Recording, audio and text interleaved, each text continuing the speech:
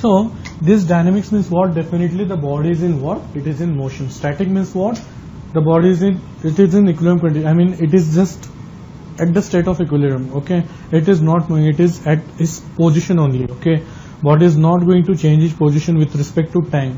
Okay, dynamic means what? Basically with respect to time. Okay, with respect to time, my body is not moving. Okay, and apart from that, there is no deformation. So that is what we call as rigid body motion. Okay, so in dynamics, what we call, it is body is what? Particularly body is rigid, and it is what? It is being moving from one place to another. Okay, so that is what we study in the dynamics. So in the dynamics, there are mainly two portions. That is what we call as kinematics, and next is what? Kinetics. Okay, so can you tell me the differences between these two?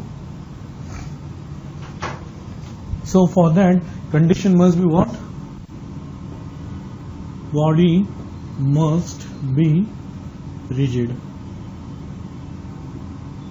Okay,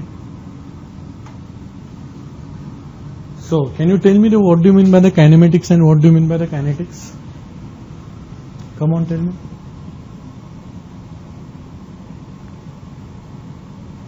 Yeah, Deepak, you, as what you said, the motion considering the force causing the motion, that is equal to what? That is equal to what? Can you tell me whether it is a kinematics or kinetics? Whether it is a kinematics or kinetics? Kinetics. Oops. Motion considering the forces. Yeah, correct. That is a kinetics. Okay. Kinematics, what? Basically in this particular zone, what we'll study only about position, velocity and acceleration. Okay, we'll consider about only what? The position, velocity and acceleration of the body. And what we are going to do here, we are neglecting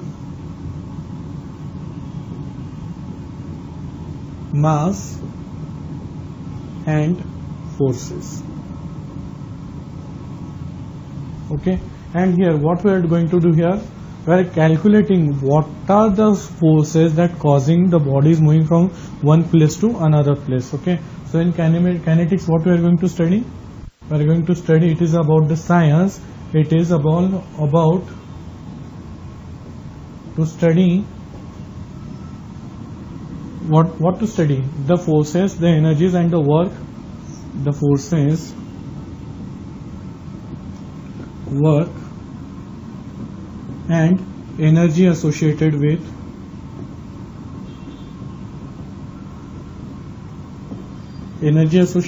what?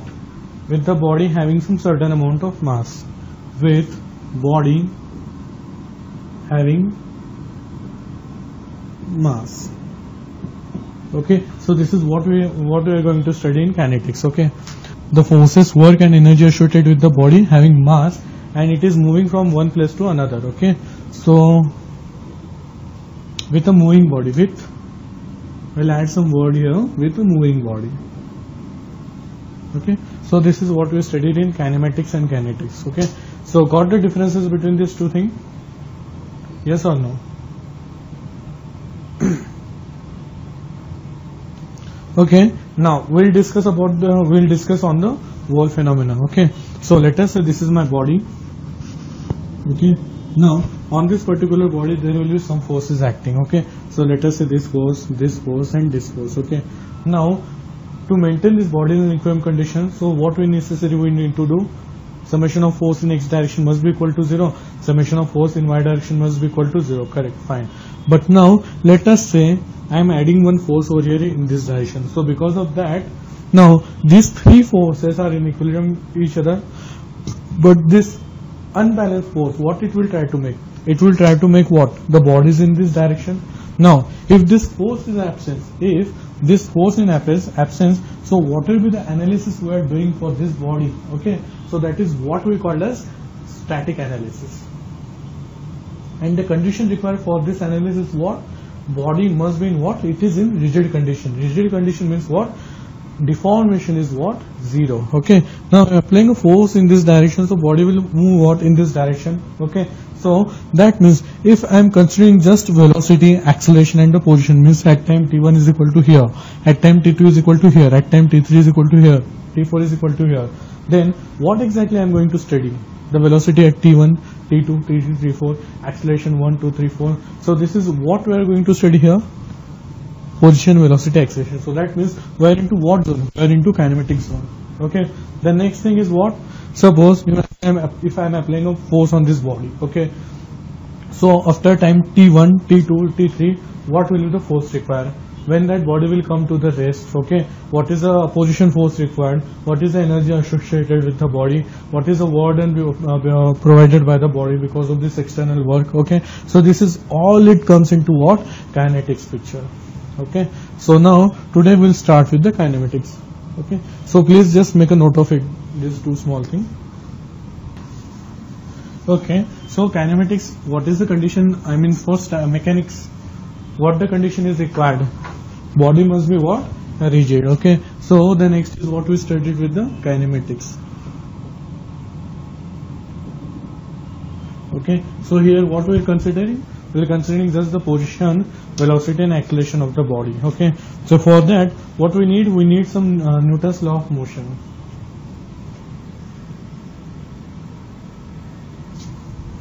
Okay, so kinematics, rectilinear motion.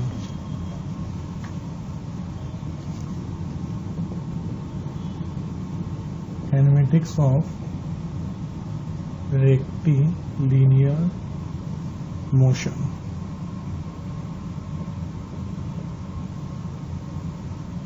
Okay, with constant acceleration.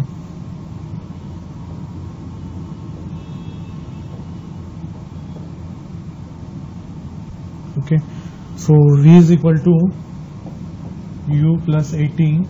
Okay, V square is equal to what? U square plus 2AS. Okay, S is equal to what? UT plus half AT square. Okay, now this is what we call as Newton's law of motion. Okay, so what is my U? U is equal to what here? My U is initial velocity. Okay, this is my initial velocity. Now what is my V value? V value means what? Final velocity. V is what? My final velocity. Now what do you mean by the A? A means what? Acceleration. Okay, what is the value for T? T means what? Time. Okay, and what does it mean by S? S means what? Distance traveled. So S is what? My distance traveled. Okay, so just please make a note of these three equations. Okay, now the next condition. Okay, sorry, next numerical we move with. Example number 1, page number 66.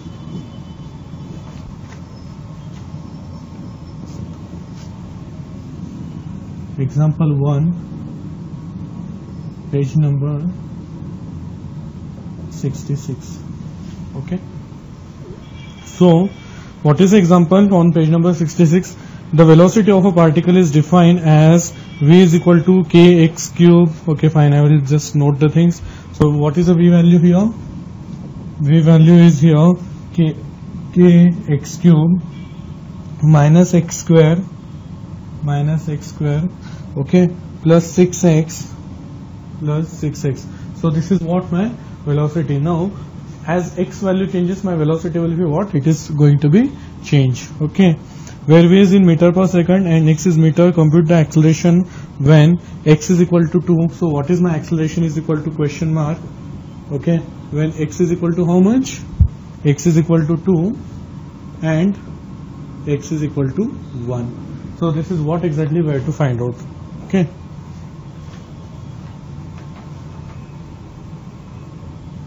now this is what they have given about the velocity. Okay, now what is my acceleration? Basically the rate of change of velocity. That is what we called as acceleration, correct? But now my velocity is here. Velocity is here is what? Velocity is what? It is what? A function of x. Okay. So that means as my x is changing, my velocity is changing. Okay. So can I say what will be my acceleration over here? Acceleration is what? dv by dt, correct? But now I know my velocity is what? It is a function of x. So can I say like that? Ki my dou v by dou x into dou x by dou t, correct? Because my velocity is what? It is function of x. So that means it will be differentiated with x, and that x will be differentiated with what? Velocity v. Now what is my dx by dt? Dx by dt is what? My v, and this is what? My dou v by dou x. Okay. Now what is my velocity v? I know this is what? K into what? X cube minus x square plus 6x. Okay. And now what is my acceleration? Dou v by dou x. Okay. So this is what we call as 3k x square. Okay. Minus 2x plus 6. Okay. Now in the next step, what we'll do here? We'll just put a value for x is equal to 2. Sorry. Yeah, x is equal to 2 and k is equal to 1. Okay. And we'll get the acceleration value. Okay, fine. Okay, next numerical example number 2. So next numerical example number 2, 67. So 2 and 67. Okay, so what they are asking to us? Okay, let's see. So a brake of a train reduces. Now a train is moving. Okay, so let us say this is my train. Okay, so this is my train is moving. From here to here it moves. Okay. Now at this particular time, what it is speed? It is speed is being reduced to what? 60 to 20. Okay. So at this point, what is my speed? 60. And at this point, what is my speed? 20. Okay. So here my 60 km per hour. And here what is the speed? Yeah, 20 km per hour. Correct. Now it runs 200 meters. So that means what is the distance in between them? 200 meters. Okay. This is the distance between them. Assuming that there exists a constant retarding forces. Okay. So that means the acceleration rate is what? Constant. Okay. So that means how much further the train will go before coming to rest. Okay. So that means what is in A portion we have to find out? Distance travel equal to question mark. Okay. From what? This is my A position, B position, and at C position what will happen? At C position what will happen? My velocity will be what? 0. So that means this is, let us say, my position C. So what they are asking, what is my distance? So that means distance is equal to question mark, and distance how we are indicating? By S. Okay. At C. Now at condition C, what is the condition C? Where the velocity of the train will be what? 0. Okay. Next is what? How long it takes. Okay. How long it takes? So that means B is equal to what? Time is equal to question mark. Okay. So in between these two duration, what is the time it will take? Okay. So that is what they have asked to us. Okay. So first of all, what is the data they have given? 60 km per hour. Okay. So I will say my VA is equal to what? 60 km per hour. Okay. So that means what is the in meter per second? This will be 60 divided by 3.6 meter per second. Okay. Now what is the value for VB they have given? VB value is equal to how much? 20 km per hour. So this is 20 km per hour. Okay. So that means this will be what? 20 by 3.6 meter per second. Okay. Now A to B, what is the distance? 20. So that means can I say this will be SAB, means SA to B. What is the SA to B? 200 meter. Okay, so this is the data we have. Now we can use this equation, U is equal to U plus AT. No, but for that we need to know what is the timing required from the point A to point B. So, okay. Yeah, but we know the distance, what is the distance in between them. So we can use the equation number 2. So what is my equation number 2? V square is equal to what? u square plus 2as. Now v is equal to what? My final velocity. Now about what direction we are discussing? We are discussing about from point A to point B. Okay, so that means v will be what? B point velocity. What is the B point velocity? 20 by 3.6. So can you tell me what is the 20 by 3.6? Okay, fine, you can find out. So 20 by 3.6 square. Now what is the u? U means what? Initial. What is the initial value?